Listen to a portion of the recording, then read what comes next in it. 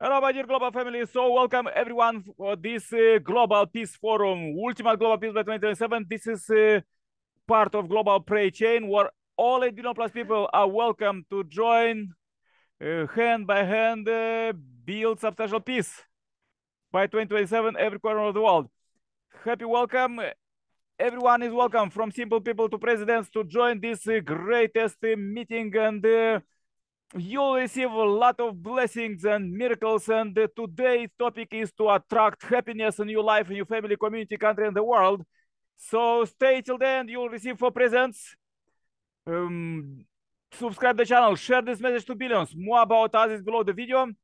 Let's go to the powerful music, then powerful quotes, words of God, and the actual forum. Enjoy! Snowing cold wind of the bitter dark night, lift off the weight of your cold ruthless hands. Spring breeze will chase you and bring flowery fragrances, breathing new life to the suffocated hills. Though you most ruthless of winter winds blow, tuned in a moment you too shall be calm. Spring breeze will chase you and bring flowery fragrances, breathing new life to the suffocated hills.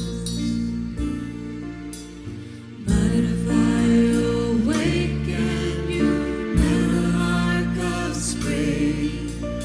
Our land has suffered this nightmare too long. Spring breeze will chase you and bring flowery fragrances, breathing new life to the suffocated, breathing new life, breathing new life to the suffocated hills.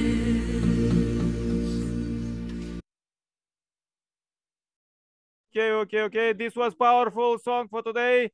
Let's go with the quotes, words of God from Messiah and coming. This from the book Philosophy of Peace. So let's read what God think about peace and happiness. What is our ideology? It is not a global doctrine that puts human beings first. It is modeled after a single doctrine and world that put God first. But it does is go beyond the scope of religion. Any good world that people design need to fit perfectly, without contradictions, with this model realm of a single doctrine and word. That is the only way for heaven and earth to become one.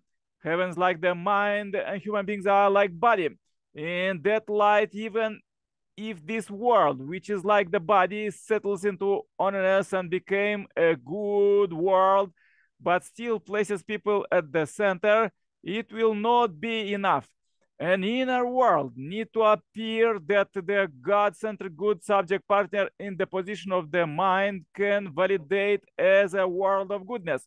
When that is accomplished as a single doctrine without any contradictions or conflict, it will be the first time that heaven and earth set forth toward a world peace. We can call the time in which we are living the last days. Oh my God. We have arrived at a time in which it is will be difficult for any global religious body, doctrine, or thought to sort things out. If we use inherited doctrine and claims, we have neither comprehended the world of our mind nor find rest for the world of our heart. At this point, philosophy, religions, and science have to surrender. We have to face the questions. What should this world embrace?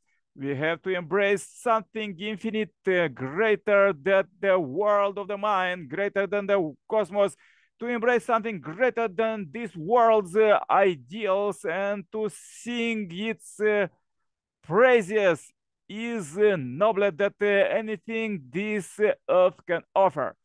Doing so, it is the only way to lead and manage the world. This is an international age. Two camps having divided the world, having showdown. We cannot allow this to end as a battle. We have to find a way to settle it. We can do so by setting up a clear symbolic standard for the mind and body. Without these confusions will arise, and this world will destroy itself. In the world, people say, we struggle for freedom. We give our life for freedom, liberty or death.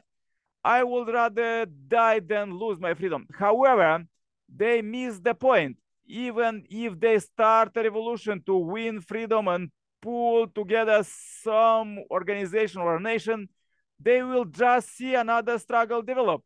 The concept of freedom does not include an eternal subject partner. They use force to win freedom, applying the straight of weapons. Those weapons represent the entirety of the actual power. Communism is such an entity. So as individualism, familism, ethnocentrism, or nationalism, to this day, no one has gone beyond his or her own nation. No one lives for ideal of the world level ideology. Ultimately, we need a type of patriotism organized around the family with God's love at its center. But it cannot stop within a nation. It has to be international. That is why we call the people of the world to become members of a single family, to become brothers and sisters. What characterizes a world of peaceful nation united as one? It is marked by a family ideology that promotes a brother-sister relationship. That is the ideal world. But a family-centric world will not stop at just a brother-sister relationship. There will be incessant fighting between siblings. At this time, there are more than 100 nations in the United Nations, all related to America one on one. Although America is so large, this means they belong to a realm of sister nations. That being the case, it is time for the parents to appear. The battle between siblings persists, so the parents need to come and separate right from wrong. We are arriving at such a time, and those parents will come. They will bring the doctrine for world unification, the world of a left as a parents embrace.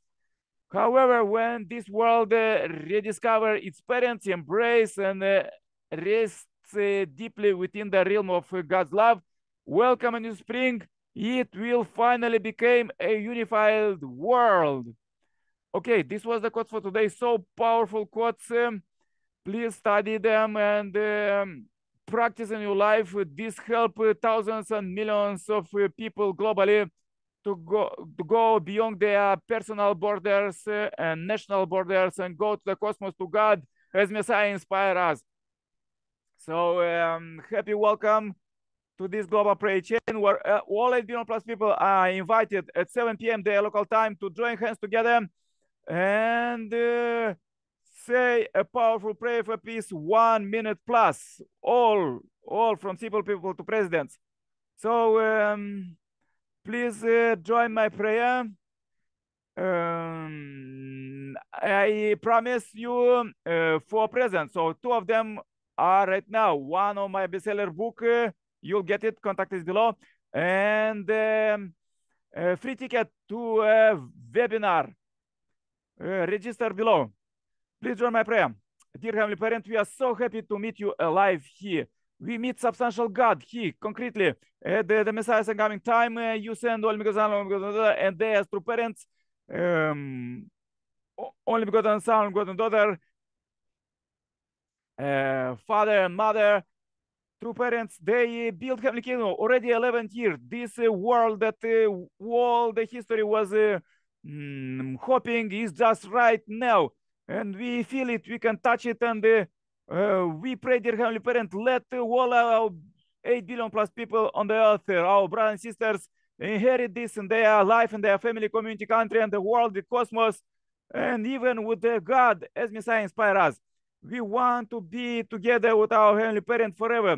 So please lead us, dear Heavenly Parent, to be like this, to unite together and save the planet with this global ideology of brotherhood with the parents in the center. We know that for the 5% of human potential that humanity was impossible to break through during the history, you add 1995, and this is 100% of our potential for each individual on the planet.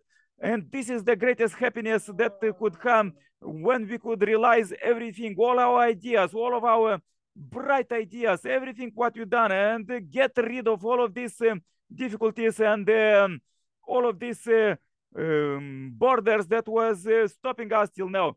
Dear Heavenly Parent, lead us. And as we join here together, I pray for representatives who join Julian and Jan and me and Europe and more brothers and sisters on all continents. Please help them, bless them, and let's unite together, join together. Please protect them as we pray for the world, for the salvation of the world. Dear Heavenly Parent, may all our brothers and sisters be happy from today, eternal happiness inherited from God, and never go astray as our ancestors was doing. Adam and Eve, dear Heavenly Parent, we don't want to repeat that mistake. And we pray, dear Heavenly Parent, lead us to meet concrete, prepared people, as the John the Baptist prepared all of them from elites, as many of them was in our meetings, priests, bishops, archbishops, and even the Pope, and all the businessmen with the billionaires, and the politicians with the great powers, and all of them from the media power. Let them unite together with the Messiah and finish ultimate global peace by 2027.